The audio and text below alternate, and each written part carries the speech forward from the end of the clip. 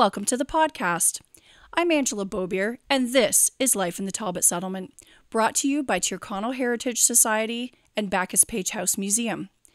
In this series, we will do our best to give you a full appreciation of the history of Western Elgin County in southwestern Ontario, from First Nations through the original European settlers to the 1950s. I'll cover one topic per episode, with the first 8 setting the tone for who we are, where we are, and what we do here at Backus-Page House Museum. Please follow us on all social media by searching at Backus-Page House, spelt BACKUSPAGEHOUSE. Sit back, relax, and enjoy.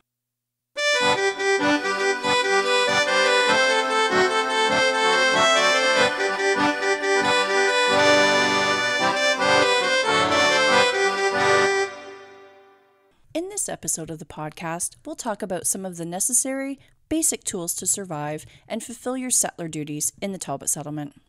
Let's start with the axe, potentially the most vital and multi-use tool a settler would need. It had extensive everyday uses, ceremonial purposes, and could be used as a weapon when needed.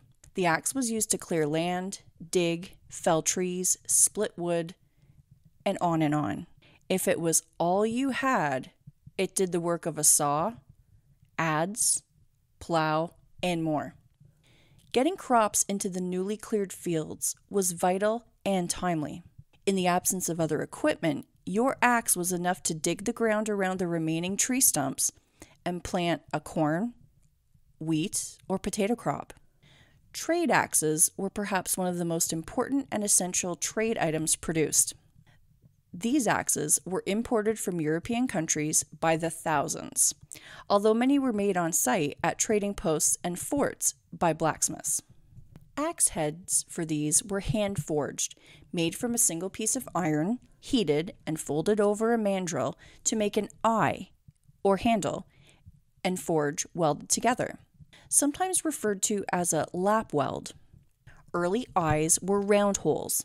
Later, the eyes became teardropped or oval-shaped, and later, still, rectangular. Handles, or helves, were made by the natives or white traders. Many axe heads had maker's marks, or commonly referred to as touch marks. Touch marks were usually made with an iron touching the axe head when it was red hot, making the mark. Cast or factory-made axe heads with maker's marks are often referred to as guild marks.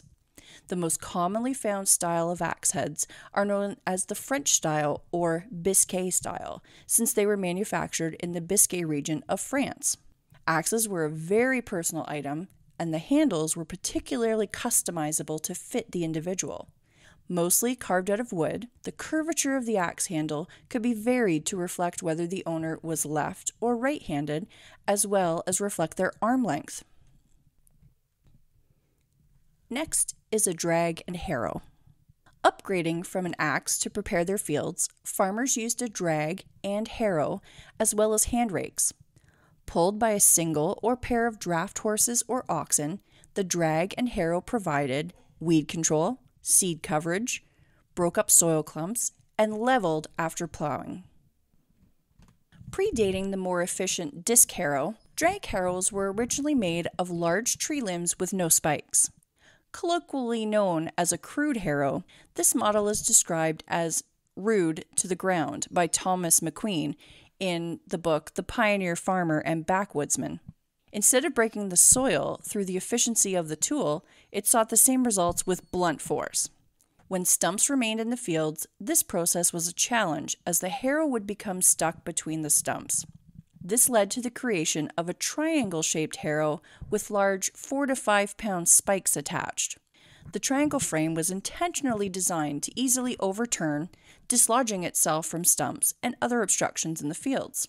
This process was no easy feat and would require multiple passes to match the results of more efficient, modern farming equipment. But until the stumps were removed, plows or larger harrows couldn't attempt to navigate the fields.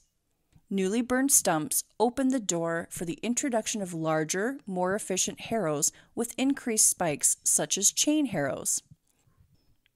This came with its own challenges when working a freshly burned field Clods of soot and ash would be stirred into the air, visually impairing the farmers and coating everything in proximity with soot. The time of year brought other plights, most notably high activity among biting insects, resulting in irritable oxen and people too.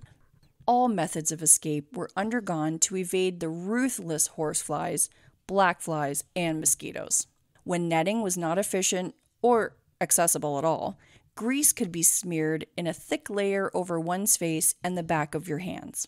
An account from the pioneer farmer and backwoodsman states that, quote, when smoke screens were set up against these merciless pests, the cattle and even deer from the forest came to obtain a respite, end quote. Next, we'll talk about your musket and your bullet mold. Until the mid-19th century, muskets were the primary gun used. They were necessary for hunting and also used for personal, livestock, and crop protection. This style of gun used musket balls as ammunition, and these could easily be made in the home with bars of lead purchased from general stores or tradesmen. The lead melts at a lower temperature than iron, so when heated in an iron ladle, it could be poured into a spherical mold to set. Packed in the barrel with small squares of linen and some black powder, muskets were fired via the flintlock system. Early rifles used the same method with a few alterations. With a rifled barrel, the rifle had better aim than its predecessor, the musket. It used bullets which had better aerodynamics than musket balls, and there was no fouling of black powder in the barrel or pan of the gun. Hunting was a year-round job, and while the crops were in, settlers made a dual-purpose game of it. To reduce the impact of wild animals eating their crops, boys would split into groups and over 3 days compete to see who could get the most game. In addition to hunting with a musket, snares and nets were used to catch rabbits, pigeons, and other small game. Speaking of hunting, you would need something to cook this food in. So the cook pot was one of the most important tools that you could have. So we'll move into the women's realm of domesticity. She has some vital basics as well.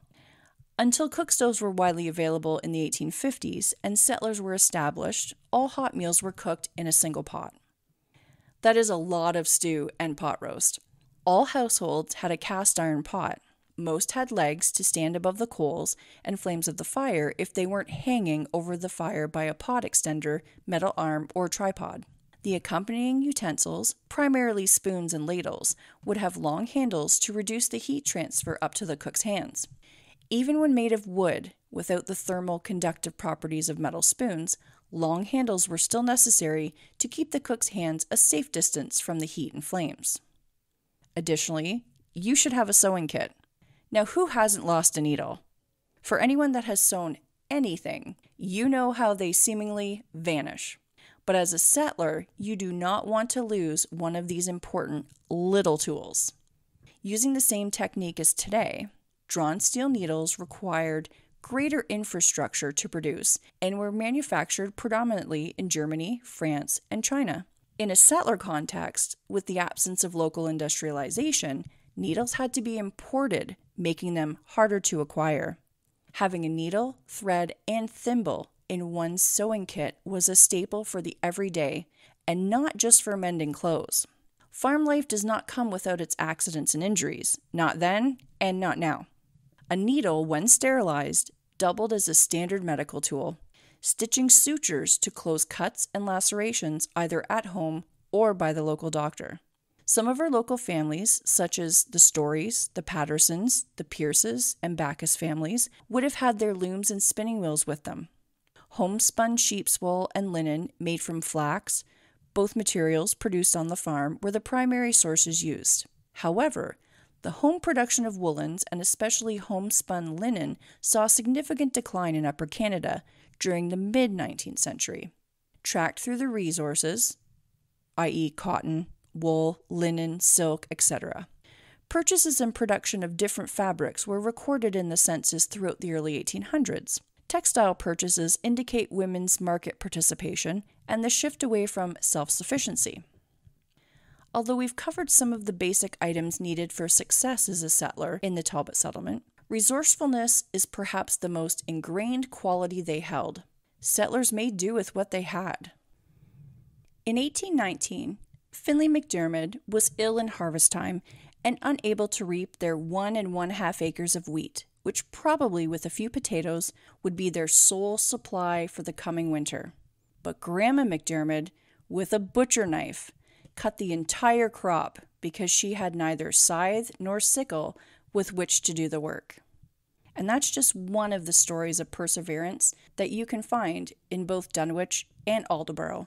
Sources for today's episode come from D. McCullough's Textile Purchases by Ordinary Upper Canadians, Graham Forsyth's The Art of Needlemaking, Bobby Kalman's The Kitchen, Historic Communities, and Edwin C. Gillette's The Pioneer Farmer and Backwoodsman. Please join us next week to find out how the coming of the railroad in 1872 impacted the Talbot settlement. Please share the podcast with your friends and follow us on all social media platforms at Backus-Page House.